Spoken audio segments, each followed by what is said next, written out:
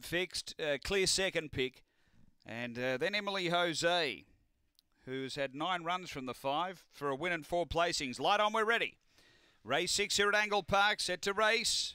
Favourite off the inside draw. Set and racing. Huey Lee stepped okay. Release the Fury showing speed. Going quickly as Emily Jose. Release the Fury led from Emily Jose and Just Kenny. Then came Huey Lee. They were followed by Filthy Phantom, Oshkosh, Ernie V. Then Tyson's a Rebel. It's back toward the tail with Watto's Revenge on the turn. Taking over Just Kenny. Got over and got clear. Getting to second Huey Lee, but Just Kenny beats Huey Lee. Third close. Release the Fury and Filthy Phantom.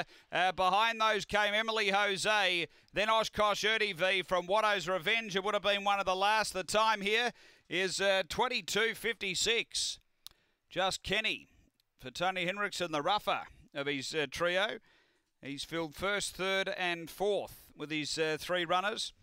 Number 7, second going to 1, Huey Lee for Jade Hurley.